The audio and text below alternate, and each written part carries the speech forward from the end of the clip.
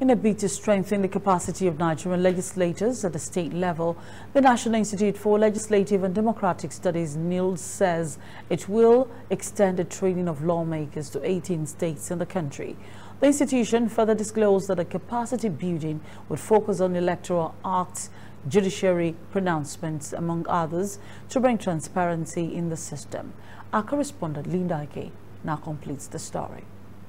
The Director General, National Institute for Legislative and Democratic Studies, NIDS, Professor Abubakar Suleiman, in his welcome remark on Wednesday, said the workshop, which started in February 2021, has already trained lawmakers in 15 states.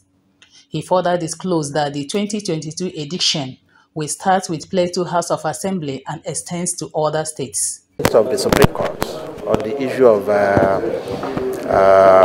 judicial and legislative autonomy. So we want to look at all these issues critically. We want to see how it has impacted on the legislature at this subnational level. We want to examine them critically and take it, from there and see what again the legislature can do to really adjust and look at how most of these developments are really strengthening transparency, prudency in our electoral process.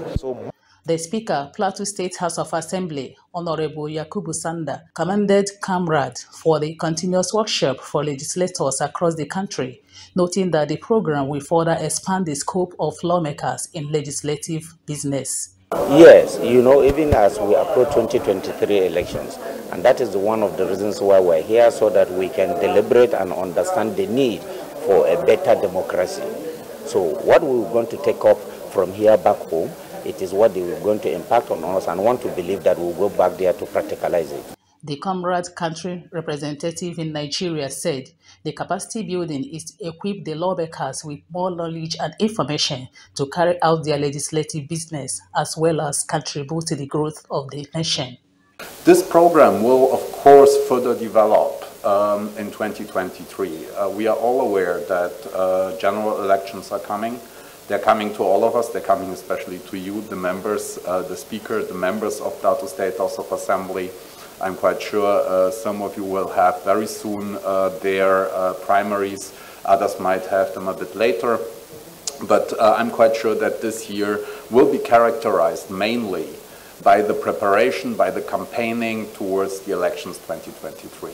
The workshop was organized by National Institute for Legislative and Democratic Studies in collaboration with Comrade to build capacity of legislators in Plateau states. Linda Ike, Mitv News, Abuja.